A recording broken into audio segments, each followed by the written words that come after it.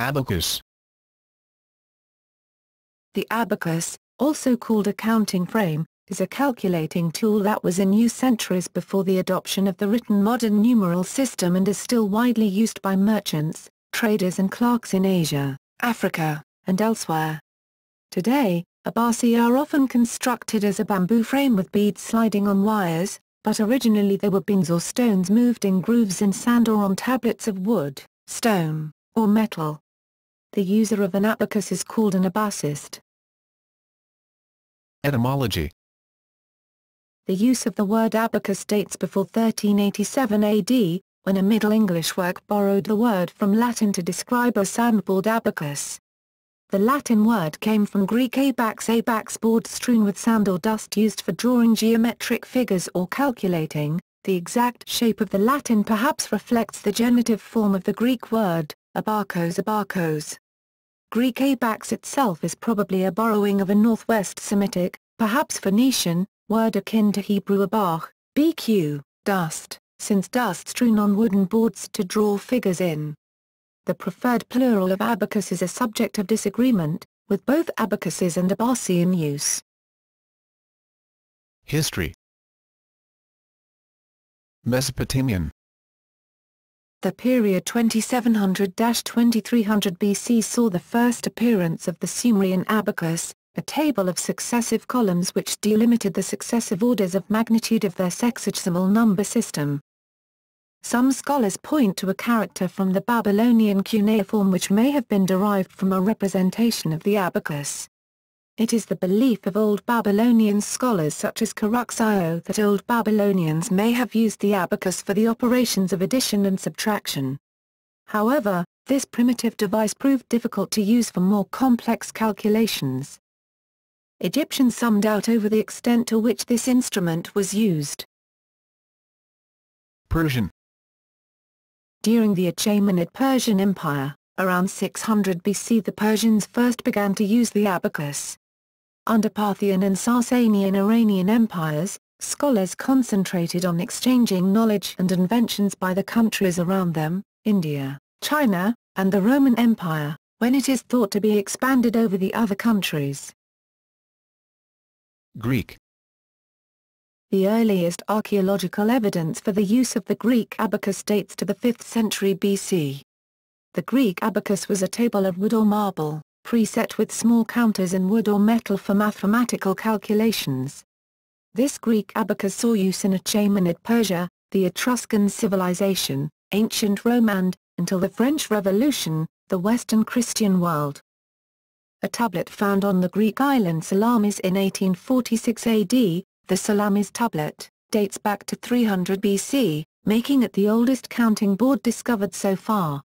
It is a slab of white marble 149 centimeters, 59 inches, long, 75 centimeters, 30 inches, wide, and 4.5 centimeters, 2 in, thick, on which are 5 groups of markings.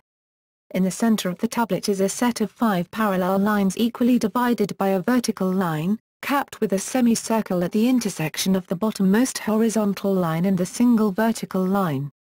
Below these lines is a wide space with a horizontal crack dividing it. Below this crack is another group of 11 parallel lines, again divided into 2 sections by a line perpendicular to them, but with a semicircle at the top of the intersection. The 3rd, 6th and 9th of these lines are marked with a cross where they intersect with the vertical line. Roman. The normal method of calculation in ancient Rome, as in Greece, was by moving counters on a smooth table. Originally pebbles, calculi, were used. Later, and in medieval Europe, jetons were manufactured. Marked lines indicated units, fives, tens etc. as in the Roman numeral system. This system of countercasting continued into the late Roman Empire and in medieval Europe, and persisted in limited use into the 19th century. Due to Pope Sylvester II's reintroduction of the abacus with very useful modifications, it became widely used in Europe once again during the 11th century. This abacus used beads on wires. Unlike the traditional Roman counting boards, which meant the abacus could be used that much faster. Writing in the 1st century BC, Horace refers to the wax abacus, a board covered with a thin layer of black wax on which columns and figures were inscribed using a stylus. One example of archaeological evidence of the Roman abacus, shown here in reconstruction, dates to the 1st century AD. It has 8 long grooves containing up to 5 beads in each and 8 shorter grooves having either 1 or no beads in each. The groove marked I indicates units, x10s, and so on up to millions. The beads in the shorter grooves denote 5s, 5 units, 5 tens etc., essentially an ubiquinary coded decimal system, obviously related to the Roman numerals. The short grooves on the right may have been used for marking Roman ounces, that is fractions. Chinese. The earliest known written documentation of the Chinese abacus dates to the 2nd century BC. The Chinese abacus, known as the suanpan, suanpan, lit. Counting tray, is typically 20 cm, 8 in, tall and comes in various widths depending on the operator. It usually has more than 7 rods. There are 2 beads on each rod in the upper deck and 5 beads each in the bottom for both decimal and hexadecimal computation. The beads are usually rounded and made of a hard wood. The beads are counted by moving them up or down towards the beam. If you move them toward the beam, you count their value. If you move away, you don't count their value. The suanpan can be reset to the starting position instantly by a quick jerk along the horizontal axis to spin all the beads away from the horizontal beam at the center. Suanpans can be used for functions other than counting. Unlike the simple counting board used in elementary schools, very efficient suanpan techniques have been developed to do multiplication, division, addition, subtraction, square root and cube root operations at high speed. There are currently schools teaching students how to use it. In the famous long scroll along the river during the Qingming festival painted by Zhang Zhejuan, 1085 to 1145 AD, during the Song dynasty, 960 to 1297 AD, a suanpan is clearly seen lying beside an account book and doctor's prescriptions on the counter of an apothecary's, furry bow. The similarity of the Roman abacus to the Chinese one suggests that one could have inspired the other, as there is some evidence of a trade relationship between the Roman Empire and China. However, no direct connection can be demonstrated, and the similarity of the Abasi may be coincidental, both ultimately arising from counting with 5 fingers per hand. Where the Roman model, like most modern Japanese, has 4 plus 1 bead per decimal place, the standard suanpan has 5 plus 2. Incidentally, this allows use with a hexadecimal numeral system. Instead of running on wires as in the Chinese and Japanese models, the beads of Roman model run in grooves, presumably making arithmetic calculations much slower. Another possible source of the suanpan is Chinese counting rods, which operated with a decimal system but lacked the concept of zero as a placeholder. The zero was probably introduced to the Chinese in the Tang dynasty, 618 to 907 AD, when travel in the Indian Ocean and the Middle East would have provided direct contact with India, allowing them to acquire the concept of zero and the decimal point from Indian merchants and mathematicians. Indian.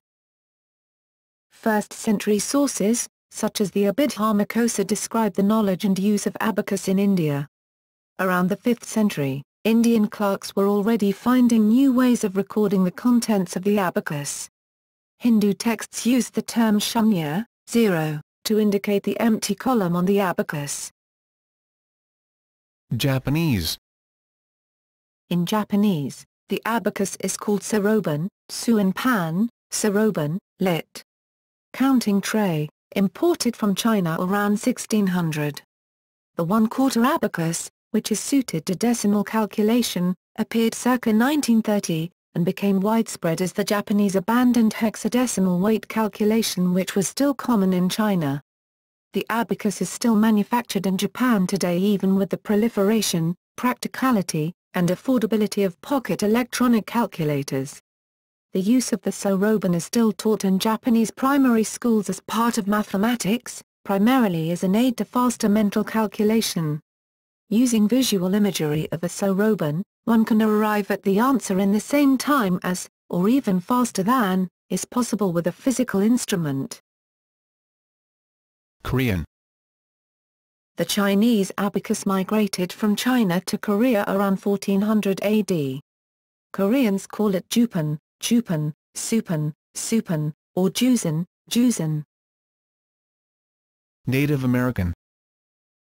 Some sources mention the use of an abacus called a neprahil in ancient Mayan culture. This Mesoamerican abacus used a 5-digit base 20 system. The word neprahil comes from the Nahuatl and it is formed by the roots ni, personal, powal or powali, the account, and zintzin, small similar elements. And its complete meaning was taken as, counting with small similar elements by somebody. Its use was taught in the Kamkak to the Timulpuki, who were students dedicated to take the accounts of skies, from childhood. Unfortunately the neprahil and its teaching were among the victims of the conquering destruction, when a diabolic origin was attributed to them after observing the tremendous properties of representation, precision and speed of calculations. This arithmetic tool was based on the vigesimal system, base 20. For the Aztec the count by 20s was completely natural. The amount of 4, 5, 13, 20 and other cycles meant cycles. The neprahil was divided in two main parts separated by a bar or intermediate chord. In the left part there were 4 beads, which in the first row have unitary values, 1, 2, 3, and 4, and in the right side there are 3 beads with values of 5, 10, and 15 respectively. In order to know the value of the respective beads of the upper rows, it is enough to multiply by 20, by each row, the value of the corresponding account in the first row. Altogether, there were 13 rows with 7 beads in each one, which made up 91 beads in each neprahil. This was a basic number to understand, 7 times 13, a close relation conceived between natural phenomena, the underworld and the cycles of the heavens. 1 neprahil 91, represented the number of days that a season of the year lasts. 2 nepuilsin, 182, is the number of days of the corn cycle, from its sowing to its harvest. 3 neprahil 273, is the number of days of a baby's gestation, and 4 neprahil 364, completed a cycle and approximate a year, November 4th days short. The neprahil amounted to the rank from 10 to the 18 in floating point, which calculated stellar as well as infinitesimal amounts with absolute precision, meant that no round-off was allowed, when translated into modern computer arithmetic. The rediscovery of the neprahil was due to the Mexican engineer David Espatza Hidalgo, who in his wanderings throughout Mexico found diverse engravings and paintings of this instrument and reconstructed several of them made in gold, jade, encrustations of shell, etc. There have also been found very old neprahil attributed to the Olmeca culture, and even some bracelets of Mayan origin, as well as a diversity of forms and materials in other cultures.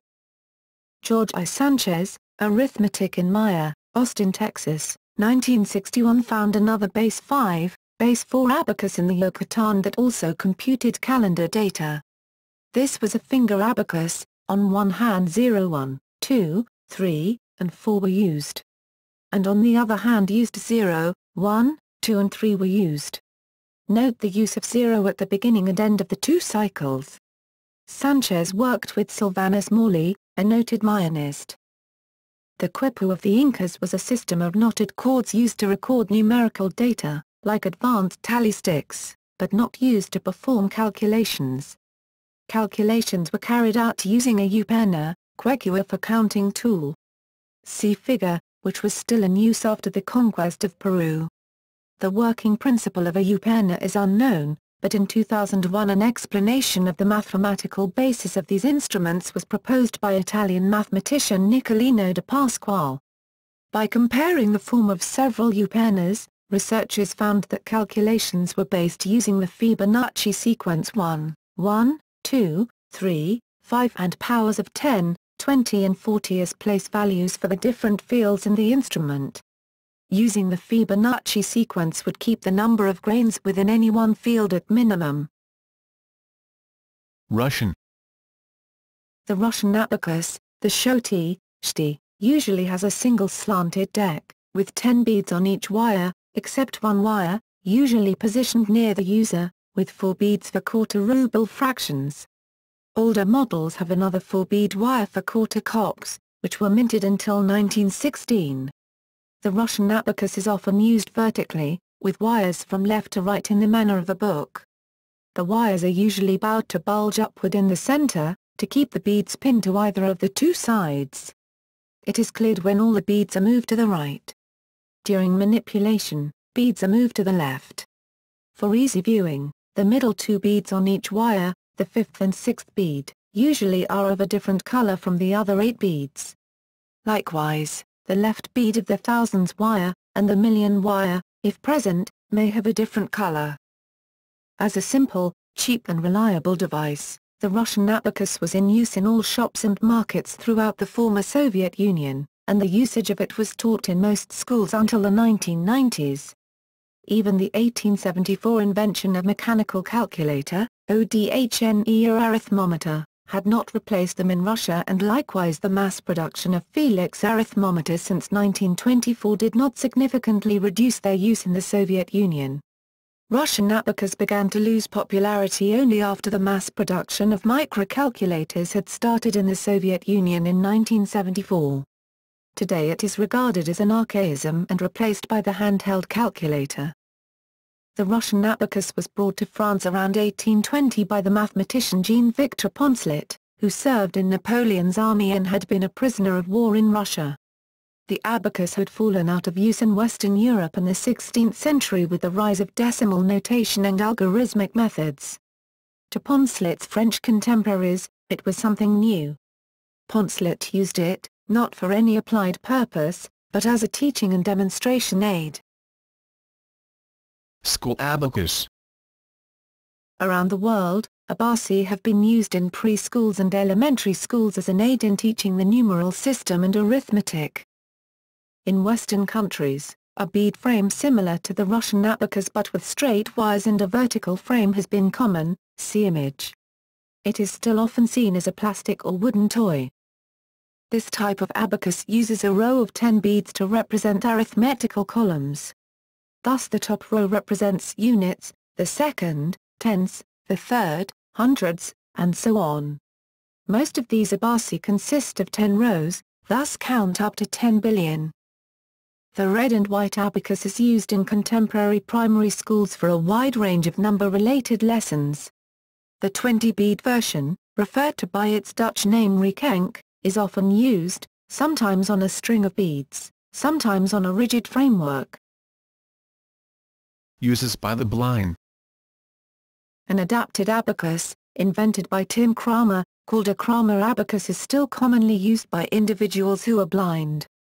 A piece of soft fabric or rubber is placed behind the beads so that they do not move inadvertently. This keeps the beads in place while the users feel or manipulate them.